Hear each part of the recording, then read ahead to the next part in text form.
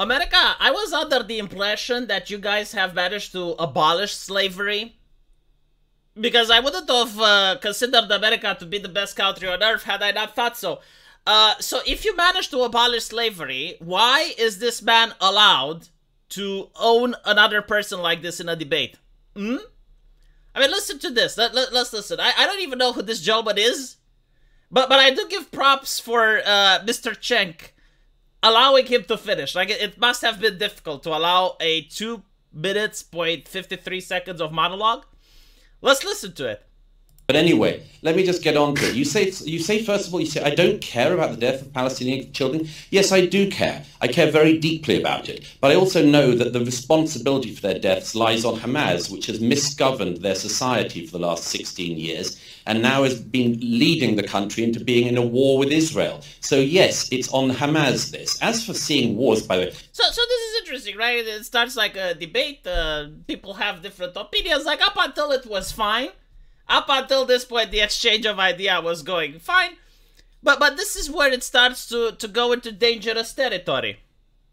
I just mentioned about seeing wars because as far as I can see, you're very ill-travelled as well as rather ill-lettered and ill-spoken.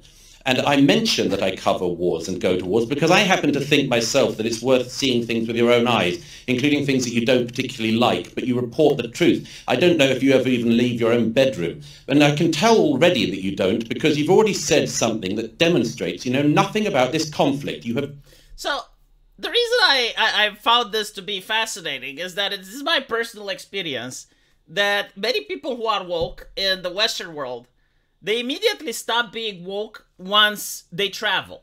And I don't mean like traveling as a tourist, right? Because like if I were to go in South Africa and I book a hotel and I sit there for like a couple of weeks, that doesn't necessarily mean that I get the insight of South Africa.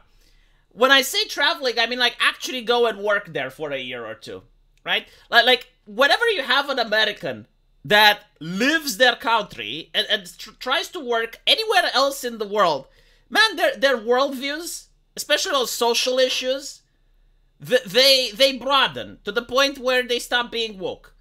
Unironically, like I'm pretty sure that there may be, but I personally know a lot of people, and not one of them happens to be a woke person that has traveled around the world, especially if they traveled in China or India.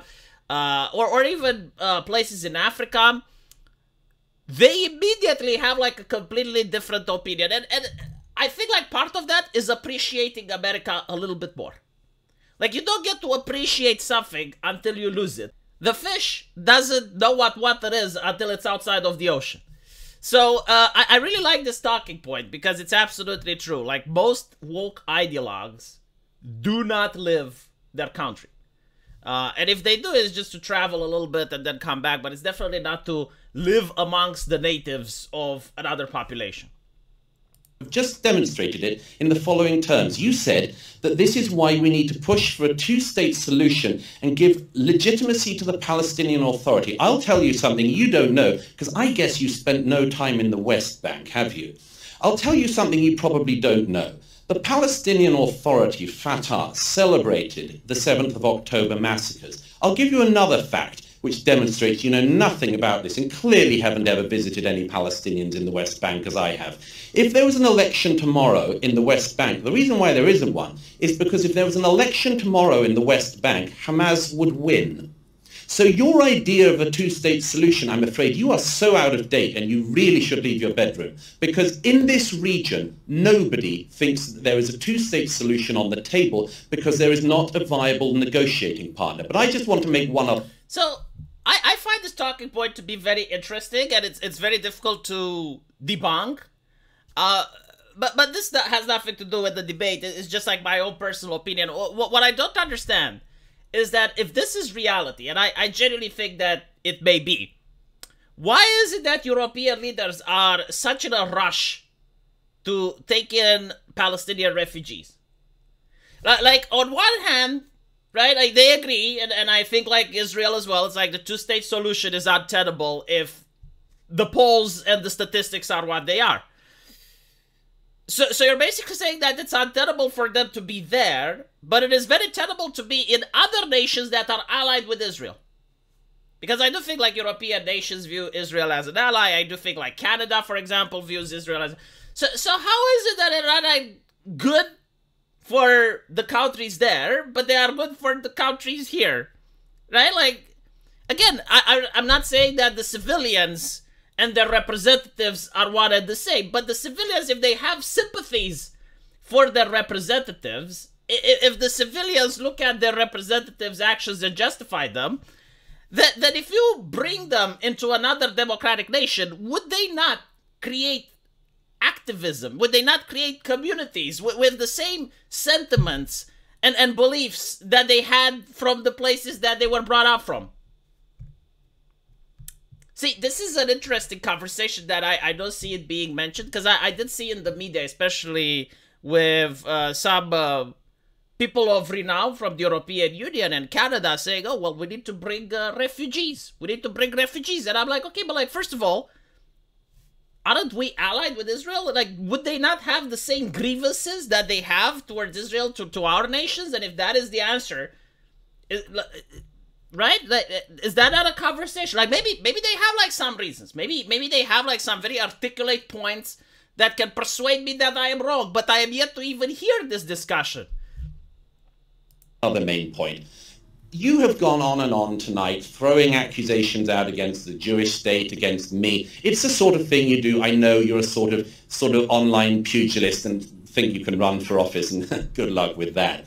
But I'd just like to point out that you only really get animated if the Jews are involved. And I can tell that for the following reason. I mean, your surname's Uygur, isn't it? 1 million Uyghur Muslims in China have been put in concentration camps in the last decade. And people of your ilk never really care about that, do you? Because it's not the Jews doing it, it's the Chinese Communist Party. At the moment, 1 million people who are in Pakistan at the moment, who are your fellow Muslims and who happen to be Afghan, and I don't think you care about them, do you? 1 million Afghans are currently being forcibly deported from Pakistan to Afghanistan. You don't care about that. You're not riled up about that. You're not riled up about what the Janjaweed are currently doing in Sudan, where thousands and thousands of people are being attacked by the Islamist militia there. You don't care about any of that. You get exercised and you rile up what little base you have of malcontents because you're riled up when the Jews do anything.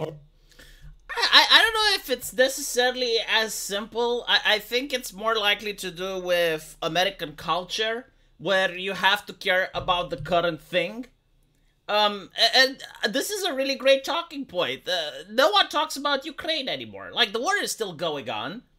But it's not the current thing, right? It's the same with the pandemic. Like, everyone was talking about the pandemic. It was everywhere. Like you couldn't open a radio or a television set without like COVID deaths, COVID cases, COVID quarantines, COVID measures, government.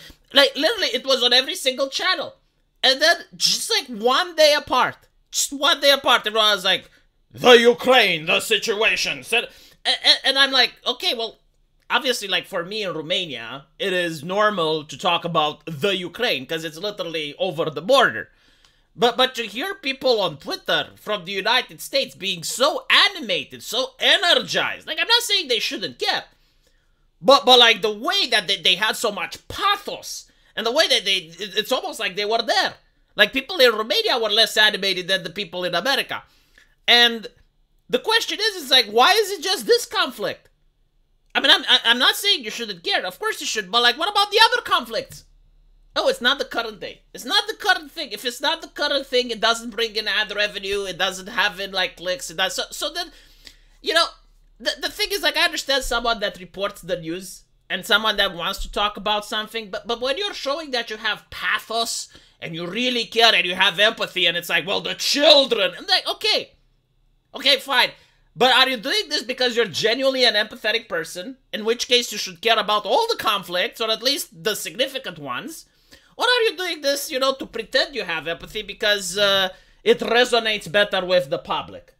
Like, if you're just a person that's having a poker face and you're reporting the news, it's just not as good, you know? It doesn't do the clickbait as good. But when you're sitting there and you're doing a little bit of moral outrage and you're like, how dare they? You know, like when you do that, all of a sudden, oh, the news, deshi, basara, the numbers go up, right? So this is what Cenk Uygur is being called on. I really like the insult. It's like, Uygur is your surname, isn't it? Well, why don't you care about the Uyghurs? Which is, I do think actually the Antrics have covered it. I think they covered it in a couple of segments, but definitely not as much coverage as they have recently given to the Middle Eastern conflict. So anyway, right, let me know what you guys think, and as usual, I will see you in the comment section. Take care.